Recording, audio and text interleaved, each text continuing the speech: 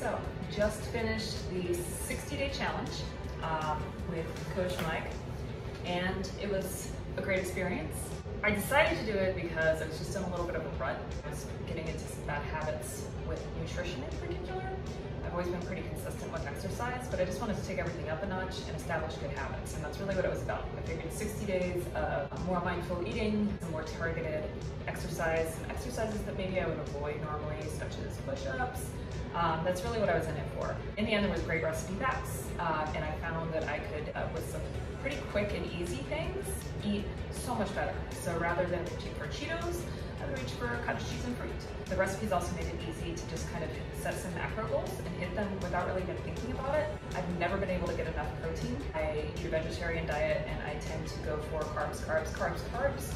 But with these recipes, I found, oh, I'm hitting my protein goal without even trying. That was with simple substitutions such as beans for chicken and things like that.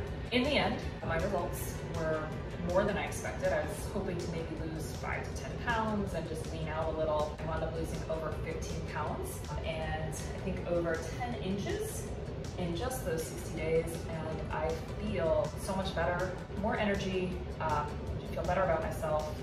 I feel like I've established some new habits to kind of reset from the COVID funk, so to speak. And that was it. It was a phenomenal experience. I highly recommend if you get the opportunity to try it, do it.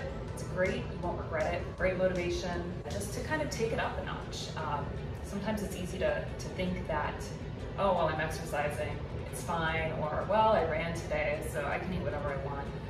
But this is just that little bit of extra accountability to really just feel better about what you're doing, feel stronger, feel more energy, feel like you can do things that you didn't think you'd ever be able to do before. So thanks, Coach Mike, that was great, and that's it.